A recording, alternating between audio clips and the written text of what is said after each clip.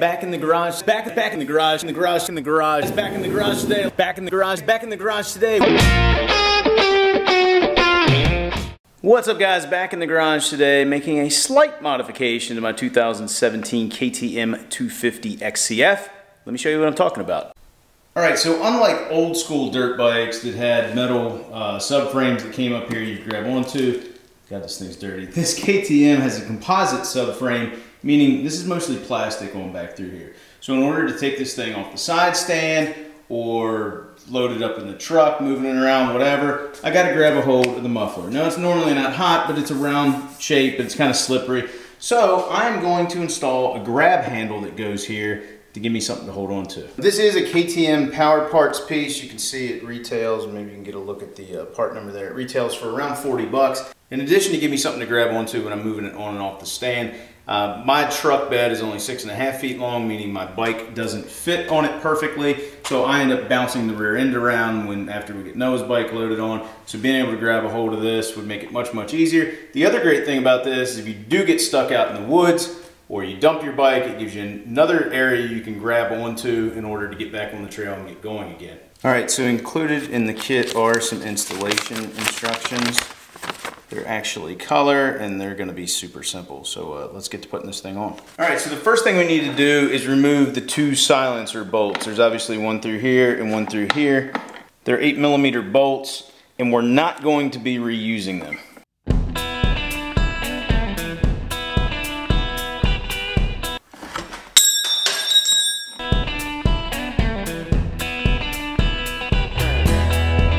All right, we got the two bolts removed. All right, so in the pack here we have a couple spacers. One is shorter than the other. We're actually gonna take the longer one. It is going to go up front here. I'm gonna have to come in behind the panel. And then the shorter one is going to go in the back.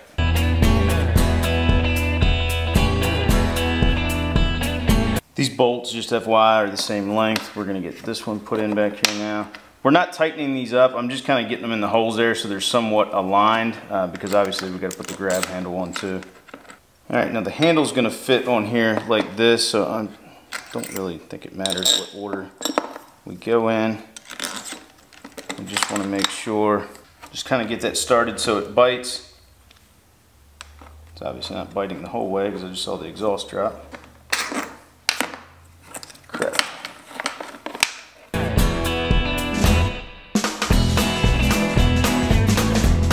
Now you are going to need an Allen head in order to put these in.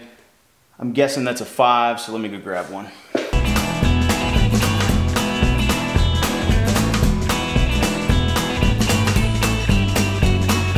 If you want to torque these back to spec, it's 10 Newton meters, or you can just hand tighten them. It's not that big a deal. There we go, it's installed. All right, so it might not be the coolest thing you can install to your bike. I mean, it looks okay. It kind of takes away a little bit from the fact that I use this bike to race with, but it should make life a little easier. So I'm gonna test it out because I'm getting ready to change the oil and I wanna see if it helps getting it off the stand here.